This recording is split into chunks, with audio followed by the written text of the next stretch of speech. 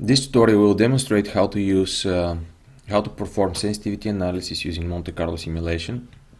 The assumptions are the same as in the first part of the tutorial.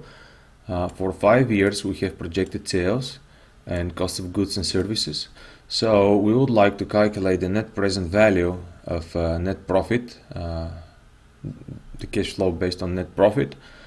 However, we recognize that the economic conditions might impact the level of sales, and operation efficiency might impact costs of goods and services. Now the question is, what happens to the net present value which we want to calculate if we don't know precisely what the economic conditions and operation efficiency are going to be. Now this is a hypothetical scenario to demonstrate how two random variables may impact the calculation of net present value in our case. We specify economic conditions, but they are minimum and maximum because it's fairly easy. And specifically it is applicable if we assume that they have a normal distribution. Now, for the purpose of the simulation, we'll assume that those variables follow normal distributions, but other distributions can be modeled too. From a purely practical perspective, it's easier to specify distribution by its minimum and maximum, because if you are collecting data, if you needed input for your model, let's say for real projects from decision maker and managers, they are much more likely to tell you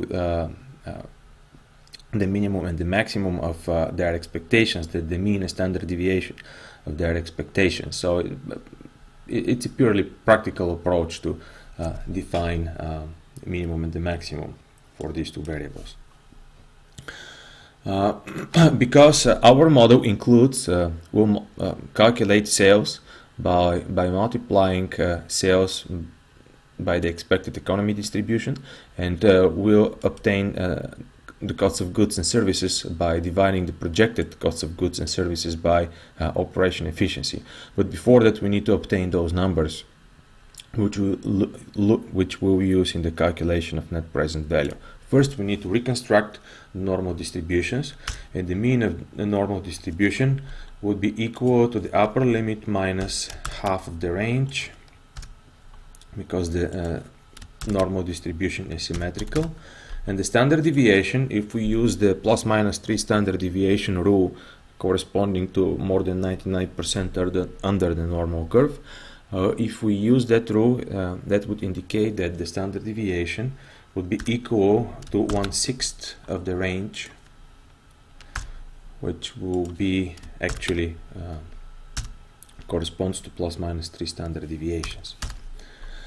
So the economic conditions have, if the distribution is normal, and if this is the range, the corresponding normal distribution is 1.15 and 0.12.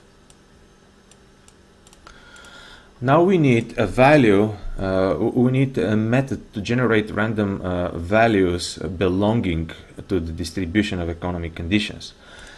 Excel provides a neat function for that, which is called norm.inv. And this function generates, if we know a corresponding probability, which in our case will be based on the random function, and if we know the mean and the standard deviation, this function will generate random values belonging to that normal distribution here. So by pressing F9 or making any change anywhere in the Excel spreadsheet, I can generate random values belonging to economic conditions. Similarly for operation efficiency. Now these will be used as input for our calculation to calculate net present value. So our sales will be equal to the projected sales times economic conditions. Again, this is how I chose to model this scenario, but your model could be slightly different or completely different.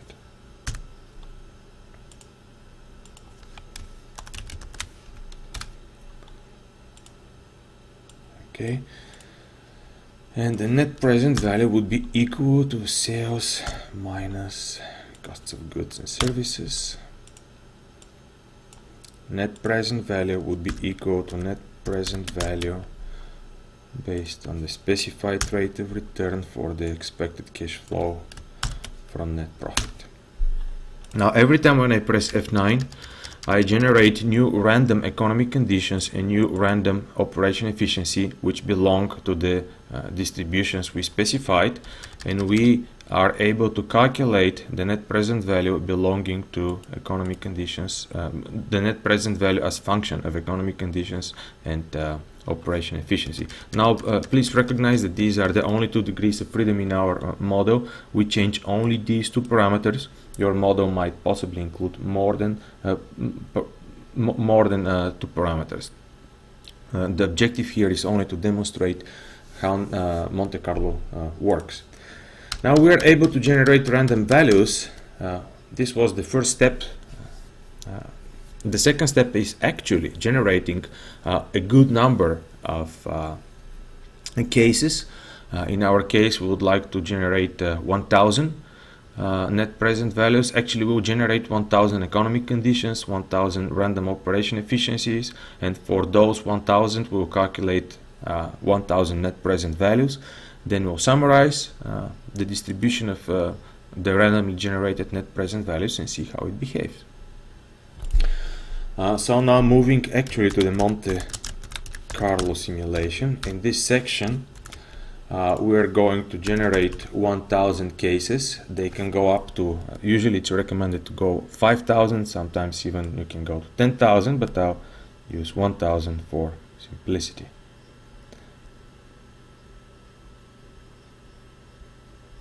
Okay, now we have 1000 cases because we need to generate 1000 economic conditions and 1000 operation efficiencies, and then calculate the corresponding net present value for those. I'll apply the data table function again for those 1000 because I want to calculate them at once.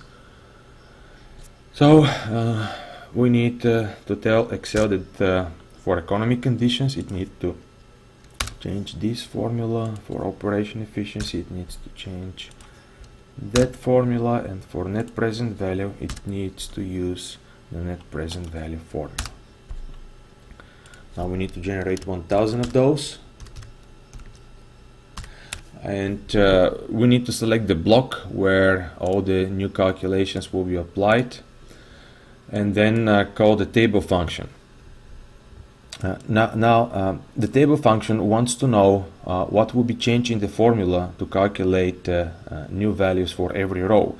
Actually, we want to change nothing in our formulas. We want only the randomness to change, and randomness will change when Excel moves from row to row.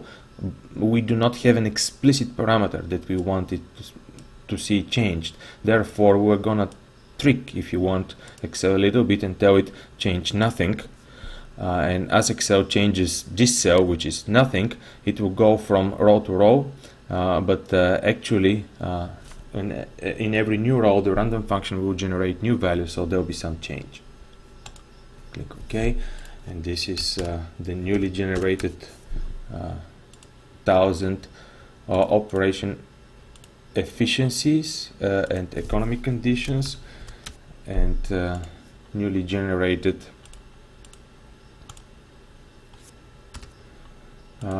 calculated net present values. I'm applying conditional formatting here for easy readability. Now these are our newly generated net present values, 1000 of them, and strictly speaking we are almost done with our Monte Carlo simulation. Now we calculated 1000 net present values as a function of 1000 economic conditions and operation efficiencies belonging to their distribution. Now the question is, how can we summarize those values in a meaningful sense? So the next step would be summarization of the newly calculated net present values.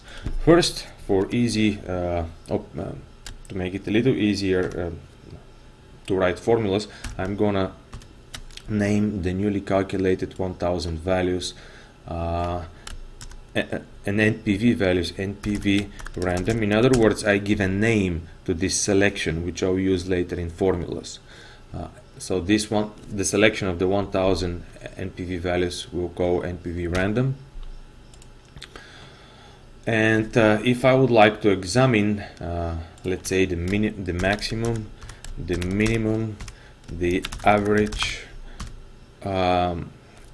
and the standard deviation of the newly generated 1000 NPV values, I do it in the following way. Now type NPV, and we see our newly generated selection here, so no need to type sales, just the name of the selection.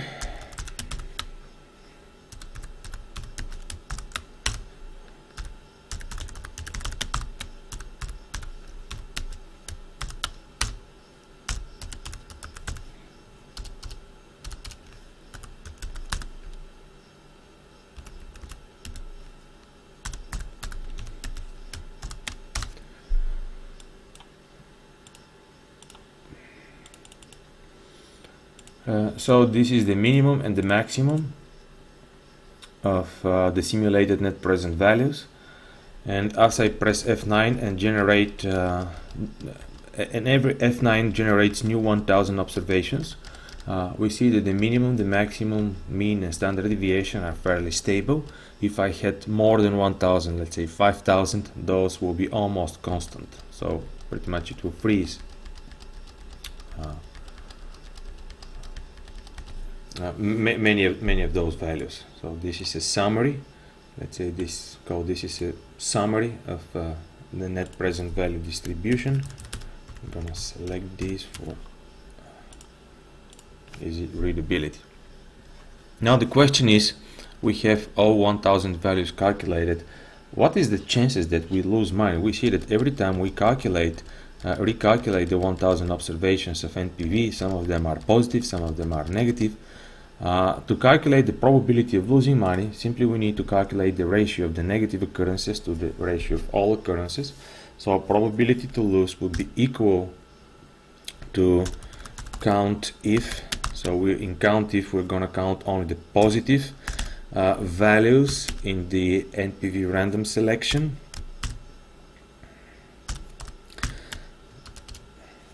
So we tell Excel to count only the negative values, and then divide by the total number of values, which is 1000 in our observation, but I was still going to use the count function. And actually, with those parameters, pre-specified parameters, the chances of actually losing money is only 1.5%.